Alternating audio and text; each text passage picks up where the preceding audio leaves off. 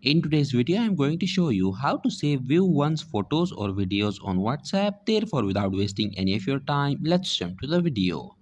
So in order to save view once photos or videos on WhatsApp, what you need to do is to open the WhatsApp application, then open the chat. Now as you can see that I have received a view once photo on my device. So in order to save it, there is only one method. All you have to do is to turn on the airplane mode. And then if you have received a photo, all you have to do is to take a screenshot of it. And if you have received a view once video, then all you have to do is to screen record it. This is the only possible way to save view once photos and videos on WhatsApp. So that was it for this video and I'll see you guys in the next one. Peace out.